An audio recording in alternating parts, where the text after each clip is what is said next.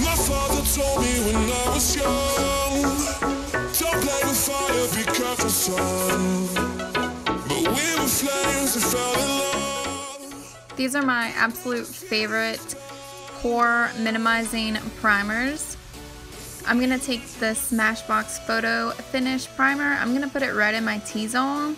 This is my little combination that I do. I'll put the Smashbox in my T-zone and the Benefit Professional everywhere else. To keep you matte all day long, you're gonna want to buy the L'Oreal Infallible Pro Matte and the Matte and Poreless from Maybelline.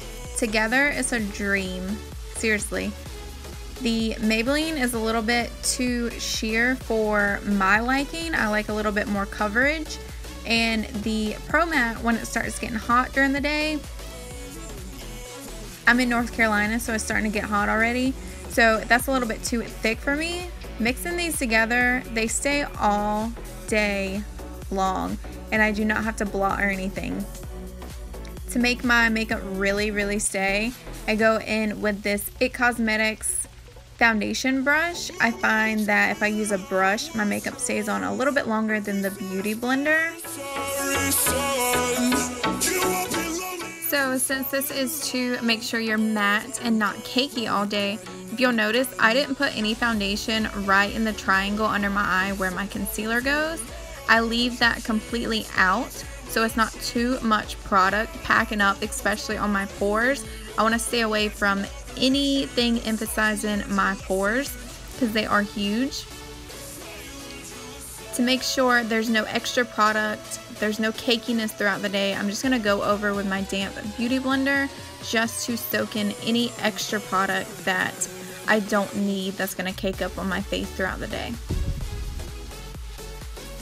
My under eyes are a little bit dry, but to have the perfect concealer for me, I'm going to take the Maybelline Fit Me, and I take light and fair. I'm almost out of fair, so I just use light in replacement of it until I get a new one. But I'm just going to put this right in the triangles below my eyes, my nose, my chin, and my forehead like normal.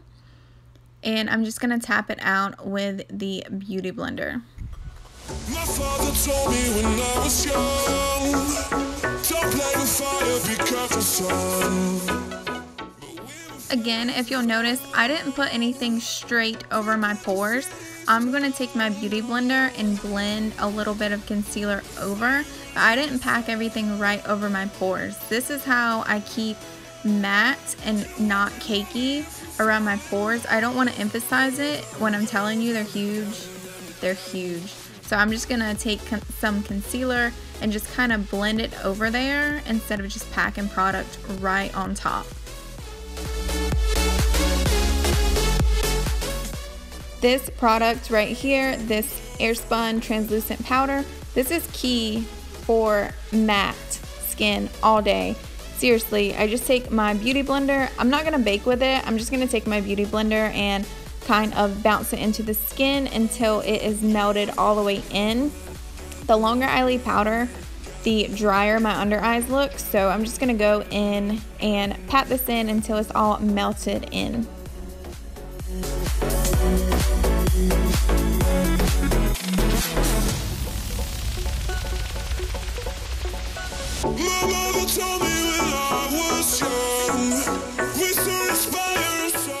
To set the face, I'm just going to take this Wet n Wild Cover All powder. It doesn't get cakey. After my powders are down, my basic powders, I just go over with my primer water to make it back to, like, make your skin back to life. Then I'm going to take this ColourPop bronzer in Topaz. This bronzer is beautiful. I wish the highlight wasn't so dark on me, but it's pretty as an eyeshadow anyways. So I'm going to take that Topaz bronzer. I forget what the bronzer name is. I'm just going to take it with this Hoola bronzer brush.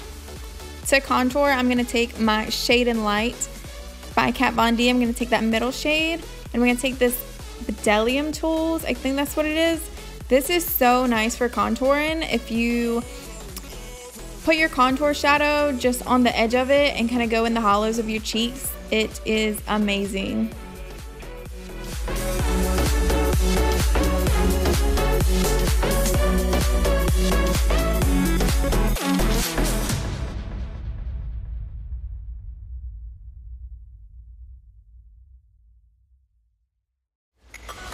My father told me when I was young.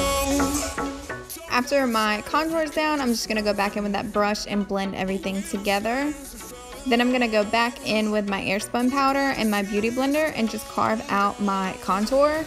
The more blend in, the more brushes, it can get a little bit muddy, it can get dragged down.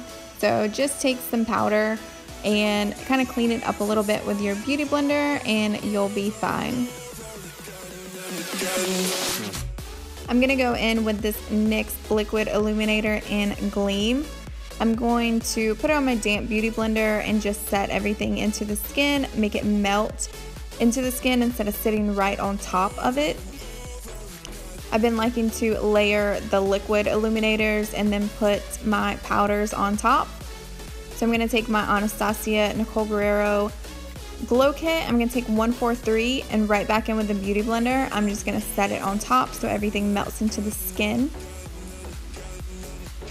To set everything, I always have my Urban Decay All Nighter spray. For a lip shade that's going to last all day long, I'm going to take my NYX Lip Lingerie in Push Up. It's a beautiful nude and it stays, I'm serious, it stays all day long. I love it so much. So these are my little tips and tricks to stay matte and not cakey all day with a full coverage foundation. I know we have the glow going on with our highlighter, but that's about the only glow that I want to deal with during the day. Definitely don't want to blot or get oily during the day. So I hope this helps someone out. If you like this video, just thumbs up, subscribe. I have videos up at least 3 times a week.